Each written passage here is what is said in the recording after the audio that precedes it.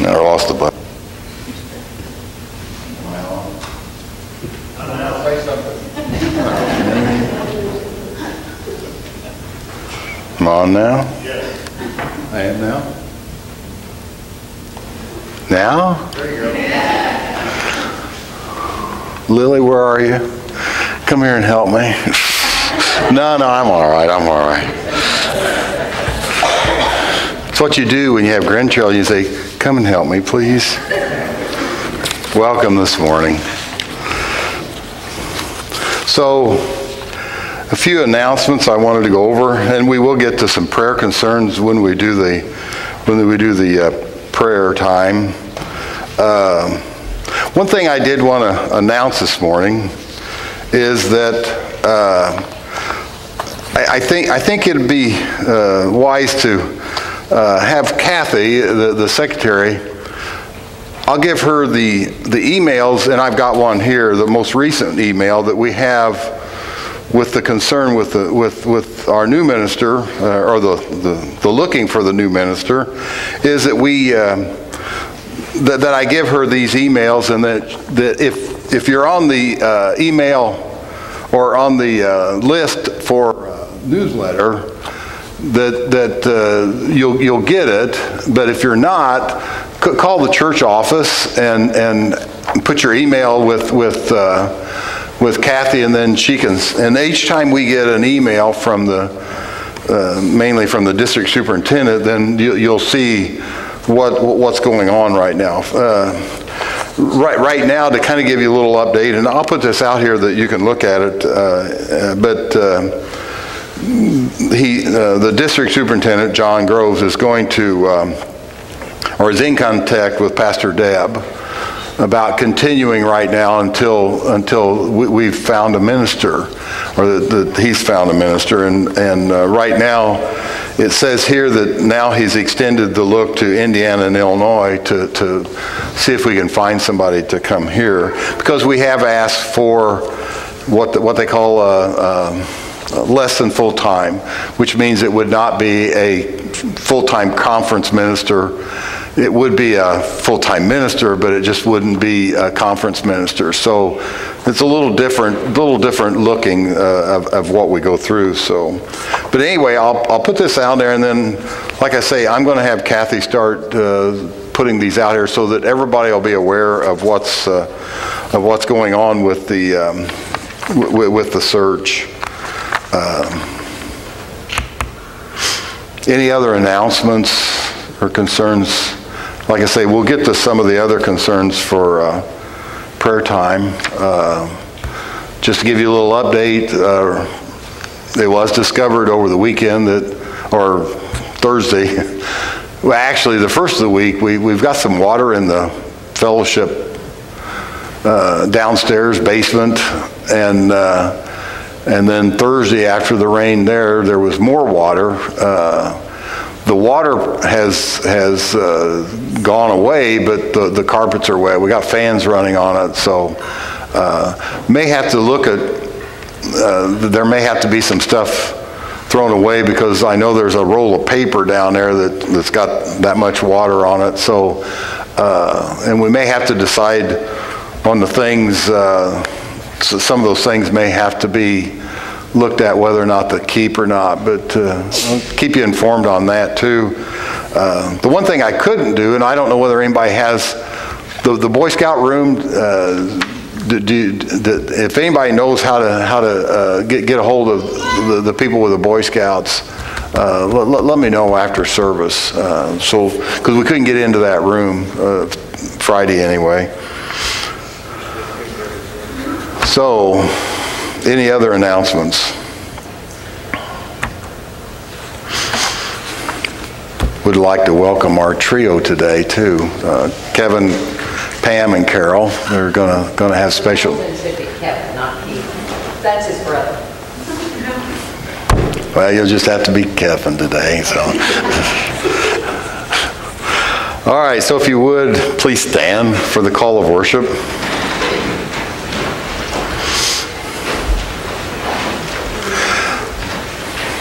The grace of the Lord Jesus Christ be with you.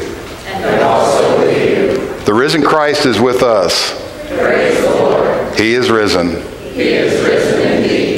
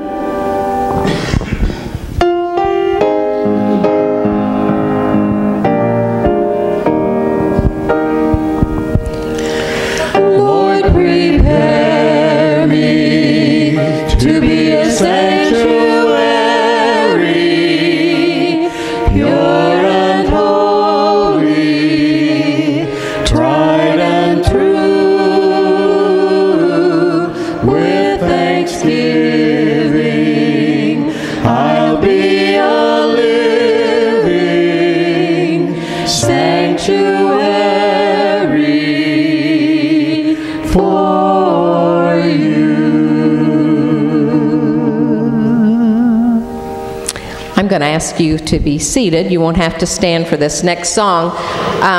We decided to take advantage of Kevin and Pam being here as some extra music today. Plus, it was Alex's request because he said the sermon won't be as long. So we're going to sing. So the other praise song that we're going to do is Heal Our Land, and features Kevin. Not really. Sort of.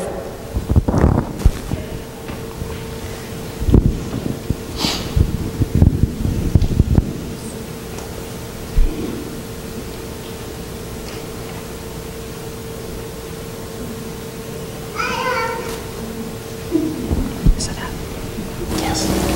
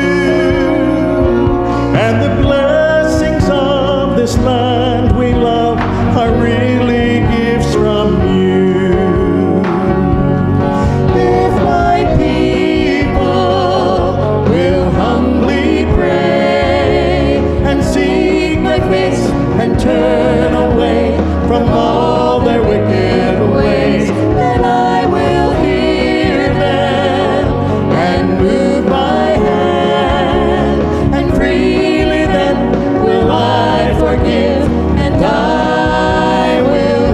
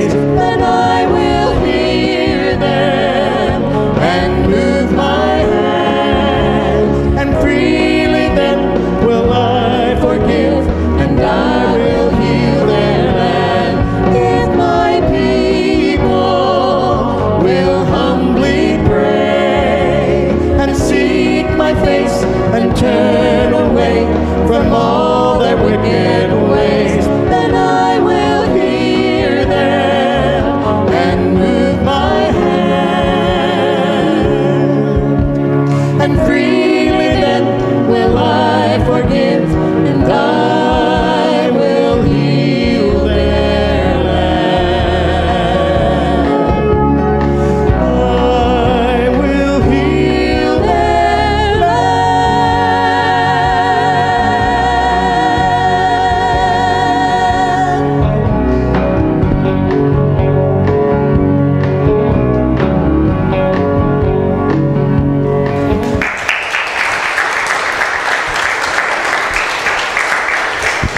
Thanks.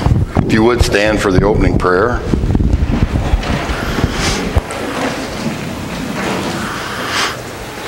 O God, you are great. You are holy. You are glory. Let us enter today in your generous love. In the name of Jesus we pray. Amen. You may be seated. Before we go to our prayer concerns, or before we go to our prayer, I did want to do prayer concerns, and the one that is brought to my attention is Shannon Belcher's dad passed away this week, and Steve Swigert. And I do have some information that the visitation will be Wednesday, and I've got the information that you can get from me, but it's in Waseca, Illinois. But it is Wednesday, this coming Wednesday. We do lift your family up in our prayers. Any other prayer concerns?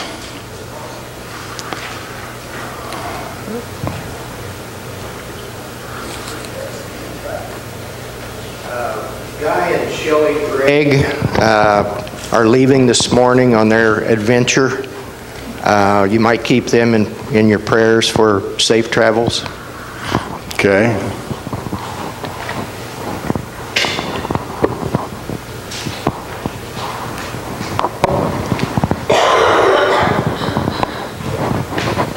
Anybody else?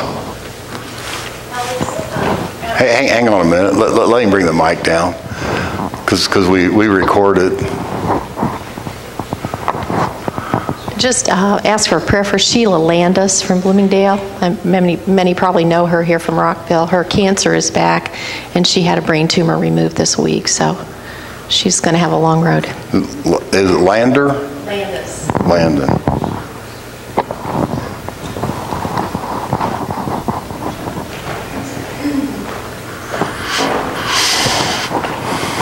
Almost forgot. I don't know how I did that. My cousin Steve has brain surgery. Basically, they're going to remove the tumor that's on his brain on Thursday. They do know that the cancer is dead. They just need to remove it now because it's actually causing some other problems.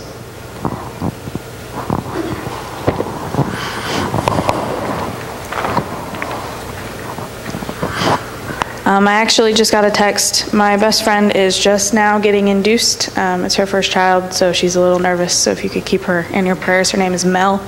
So just keep her in your prayers. Melanie? Melanie? Melody.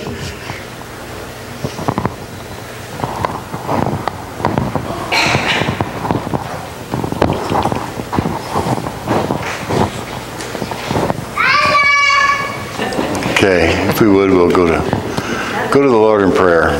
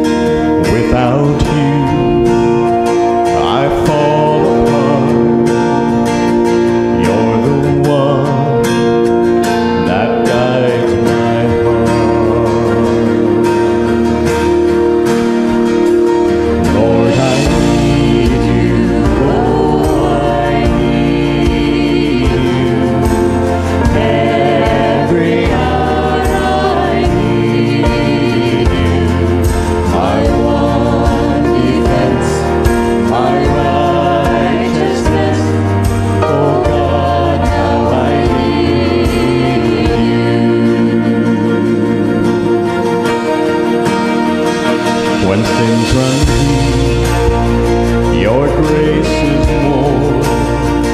Your grace is found, is where you are. And where you are, Lord, I am free. Holiness is Christ in me. Lord, I need you. Oh, I need you. Every hour I need you. My one defense, my righteousness. Oh God, how I need you. So teach my song to rise to you. When temptation comes my way, and when I cannot stand, I fall on you. Jesus, you're my hope and stay. Lord, I need you. Oh, I need you. Every hour I need you. My one defense, my righteousness. Oh God, how I need you. My one defense, my righteousness. Oh God, how I need you. My one defense, my righteousness. Oh God, how I need you.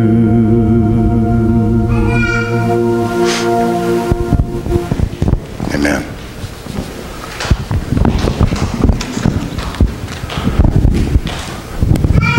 Let's go to the Lord in prayer.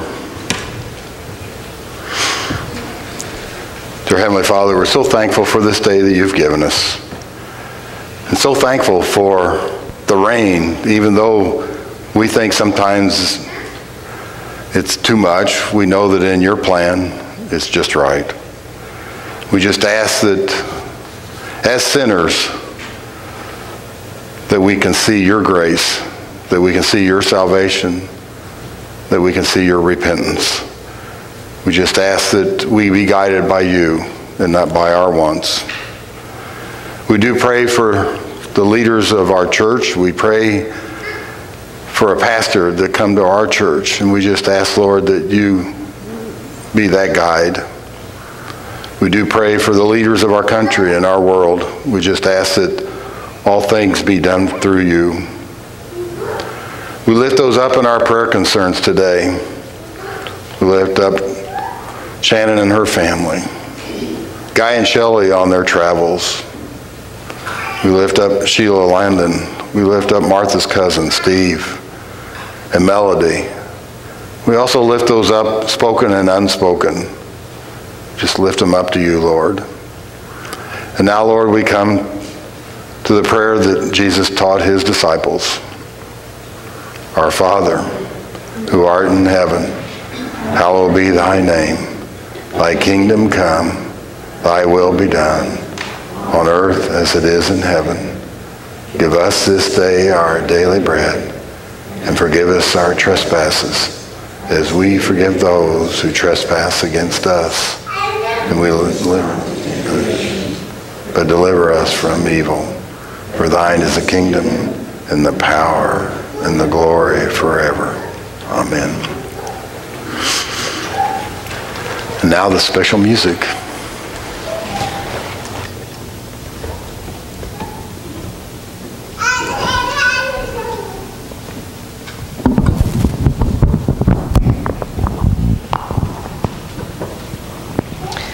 This song is, the title is Good, Good Father. If you listen to radio, WBGL or K-Love, this is one that you'll hear a lot. And it's one of our favorites.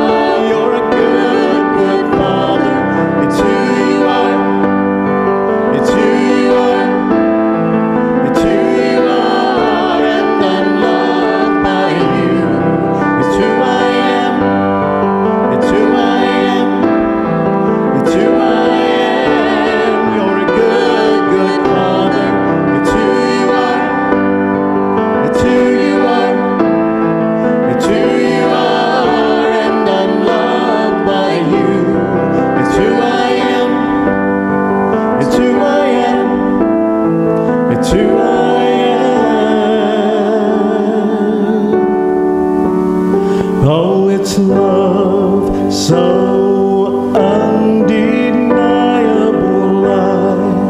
I can hardly speak.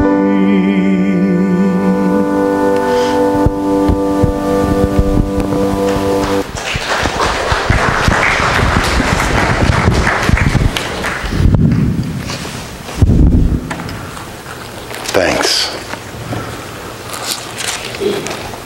I did forget to announce if there's any children still here, Amanda is having children's church if you want to go down. I guess Charlie's the only one I see, but he looks like he's busy, so so probably just keeping here. So, you know, usually you have the music be like a warm up to the sermon, but I feel like that we've already had the main part, and I'm just the warm up to them. So it just in reverse order. So thanks a lot for your singing. For me, worship has a lot of different ways of worshiping, and music is one of the things that I just feel really strong about in the church, and our involvement in singing, and then having the music that they bring is just a blessing for me to have. So that's the reason I ask them to come. Besides, they're really, really good. So today my message is titled "Peace Be With You," and kind of a little, it's going to be John 20 is where we're going to be, and we'll get to that in a minute. But I think about the peace that we're going to be talking about is God's peace, and being somebody that grew up in the 60s. You know, we had a time in the 60s when, if you remember, I should have gotten a thing for the thing. You could probably find one. You remember the circle and then the little stick guy in the middle? I think it was something like that. But when I was growing up, that's I mean, people had it on their, that with tie-dye shirts, they had it on their shirts and everything else. But you saw that. But that when I was growing up, that's what stood for peace. That and Richard Nixon, you know, that, I mean, you remember that too, but that was a little different thing there. But so what we're going to talk about today is a different kind of peace. The world goes for world peace, but we're going to look at what Jesus was talking to the disciples on that day he was with them. So first, let's open with a word of prayer. Dear Heavenly Father, may the words of my mouth and the meditations of our heart be acceptable to you. We ask these things in Jesus' name. Amen. So, I do remember the other part of peace. I remember when I was thinking about this title was that when Pastor Ed was here, we always had a kind of a greet time before the service started, and he always asked us to greet people. If you remember, do you remember what he asked us how to greet people? He said, "May the peace of the Lord be with you," and that's the way you were to greet somebody. And it took me a while to kind of figure that out, but after a while I understood, and I've used that before, and to me it matches how as Christians we're to greet somebody. And the other place I've used it is when I've gone to services, funeral services, because what you want is them to have the peace of the Lord with them. That's what you're asking for. So with that, I turn to John 20, and if you want to follow along, it's John 20, 19 through 31. And I would like to ask, since we are reading the gospel, that you stand while I read the gospel. John 20, 19 through 31. And this is just after the resurrection, and Mary Magdalene had just told the disciples that she'd seen the Lord. And so it says, that evening on the first day of the week, the disciples were meeting behind locked doors because they were afraid of the Jewish leaders. Suddenly, Jesus was standing there among them. "Peace be with you," he said. As he spoke, he held out his hands for them to see, and he showed them his side. They were filled with joy when they saw their Lord. He spoke to them again and said, "Peace be with you. As the Father has sent me, so I send you." Then he breathed on them and said, "Receive the Holy Spirit. If you forgive anyone's sin, they are forgiven. If you refuse to forgive them, they are unforgiven." One of the disciples, Thomas, nicknamed the twin, was not with the others when Jesus came. They told him, "We have seen the Lord," but he replied, "I won't believe it unless I see the nail wounds in his hands, put my finger into them, and place my hand into the wound on his side." 8 days later, the disciples were again together, and this time Thomas was with them. The doors were locked. Then suddenly, as before, Jesus was standing among them, and he said, "Peace be with you." Then he said to Thomas, "Put your finger here and see my hands. Put your hand into the wound in my side. Don't be faithless any longer. Believe." "My Lord and my God," Thomas explained. Then Jesus told him, "You believe because you have seen me. Blessed are those who haven't seen me and believe anyway." Jesus' disciples saw him do many other miracles, miraculous signs besides the one recorded in this book. But these are written so that you may believe that Jesus is the Messiah, the Son of God, and that by believing in him you will have life. You may be seated.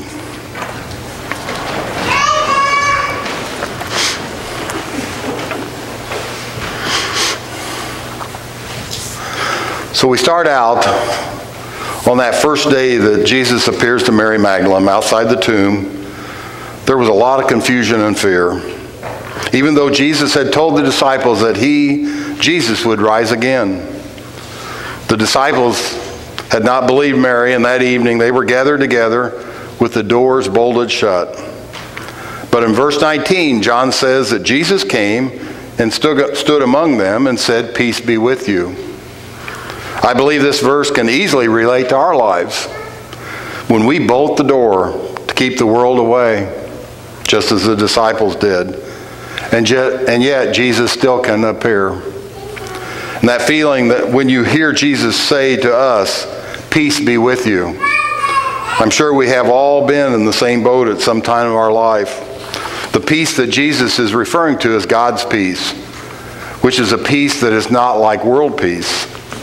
The memories of Friday's crucifixion, and also the disciples were scared that the same people that took Jesus would also come and take them.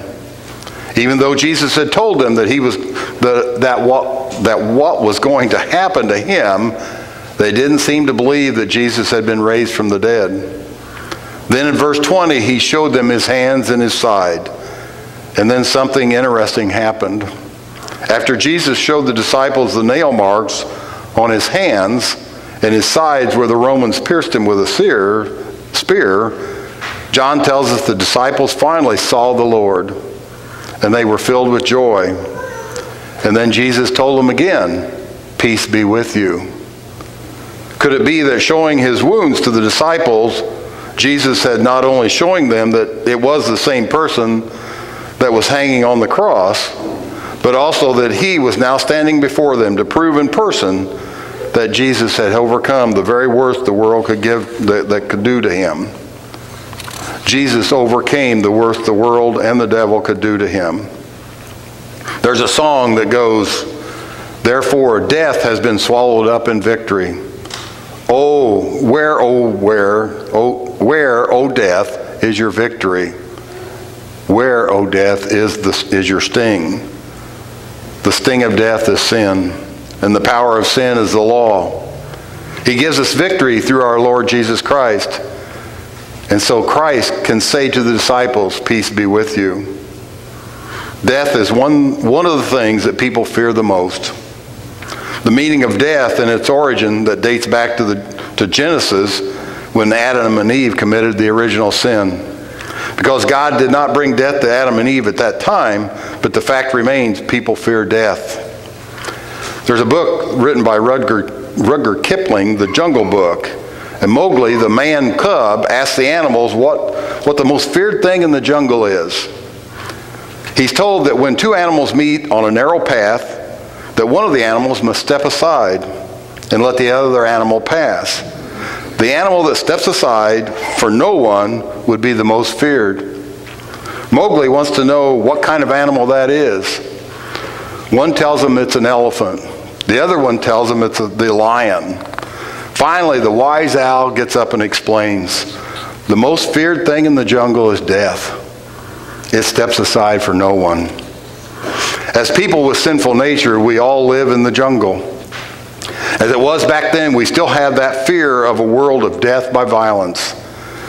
We have terrorists blowing up and killing. We have the crazed people walking into public places, shooting people for no reason.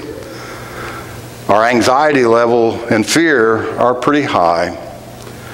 Yet again, we think of verse 21 that Jesus says to the first disciples, "Peace be with you." Jesus says that to us, "Peace be with you." Who wouldn't want peace? We all want peace, don't we? As I still am working, and especially during tax season, there can be a lot of stress during that time. Carol and I usually have a morning prayer time, and Carol always prays for my day to be peaceful, especially during that time. And I can feel that peace during the day when I think of our prayer time. On the night before Jesus died, he knew what he was facing, yet he still took some time to comfort his disciples with the message of peace. In John 14:27, Jesus says, "Peace I leave with you. My peace I give to you. I give to you not as the world gives.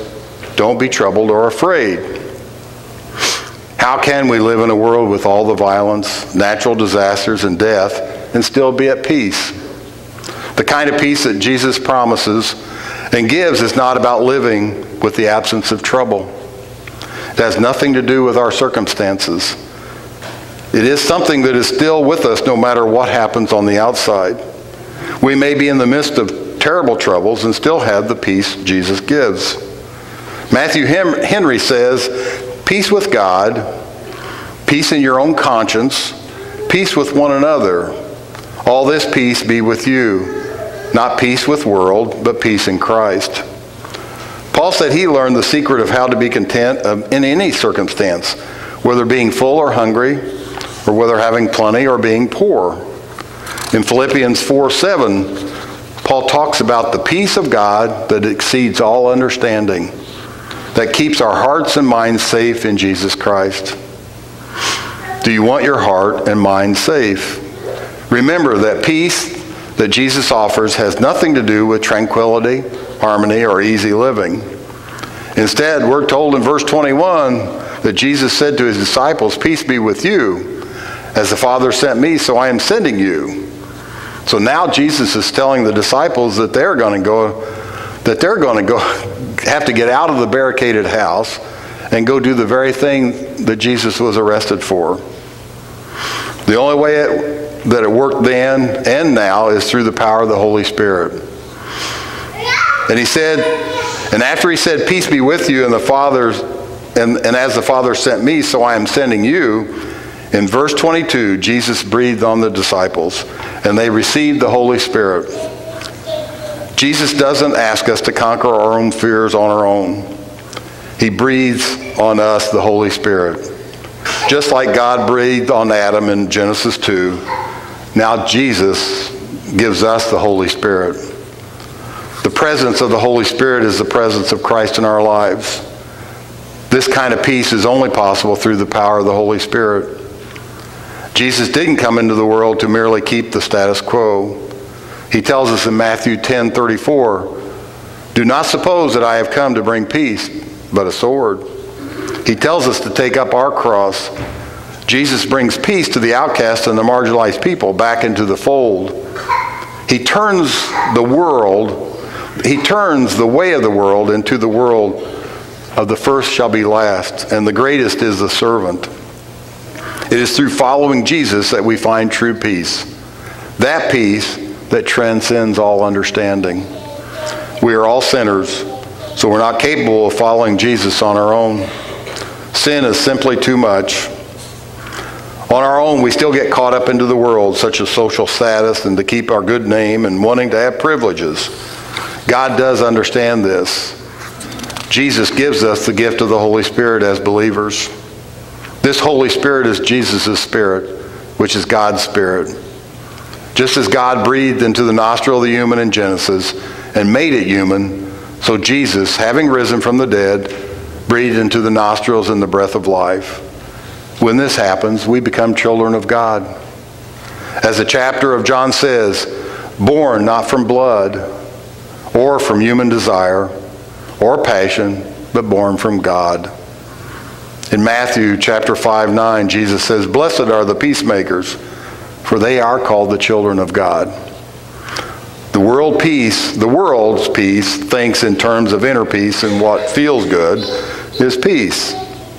But when the world turns its ugly eye into violence, revenge, dropping bombs, we start questioning where God is and how can this happen.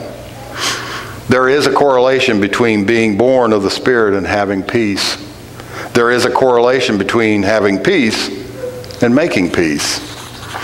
There is a correlation between following Jesus and having peace.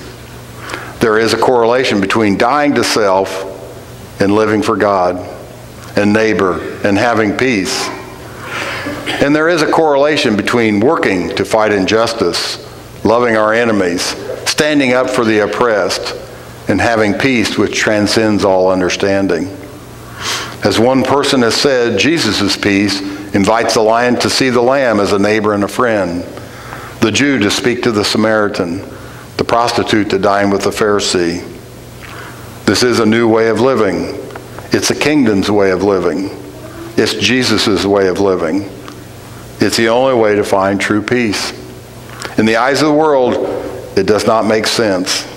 And as Jesus said in 21, "Peace be with you, as the Father has sent me, I am sending you." Go in peace, and the peace of the Lord be with you. Amen.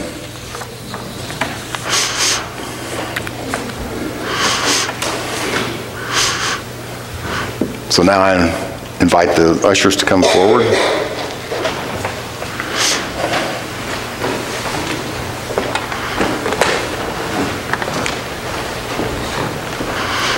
Sure I don't fall down on that step.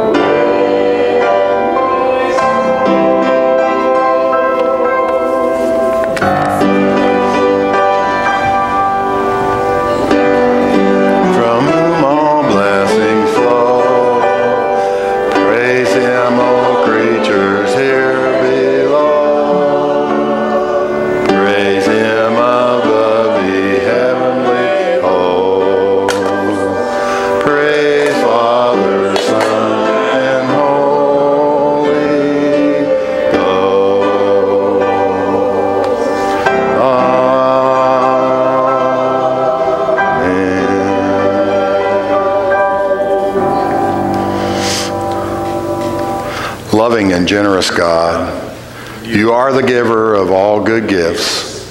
Thank you for your many gifts. Thank you for Sabbath.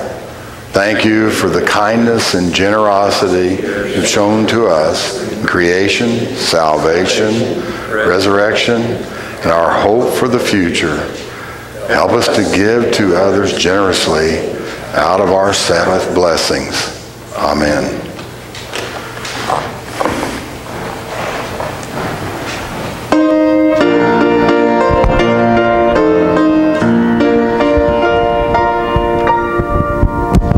Standing on the promises of Christ my King, through eternal ages let his praises ring.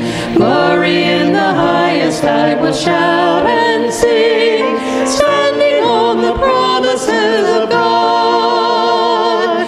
Standing, standing, standing on the promises of God my Savior.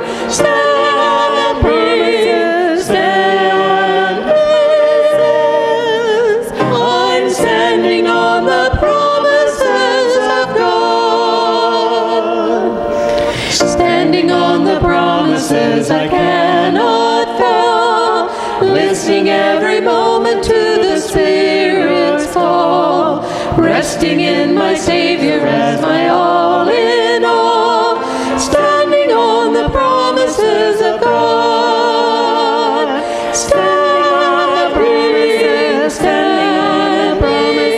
Standing on the promises of God, my Savior. Standing on the promises,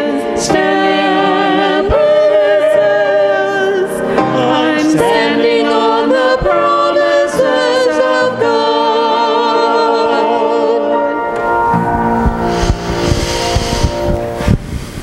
O God, help us to not grow weary and lose heart. Help us to fix our eyes on Jesus. Help us to see the joy that comes as a result of faithfulness in the midst of suffering. We should not be surprised by persecution, nor by joy we experience as we suffer for Christ. Go in the name of Christ. Amen.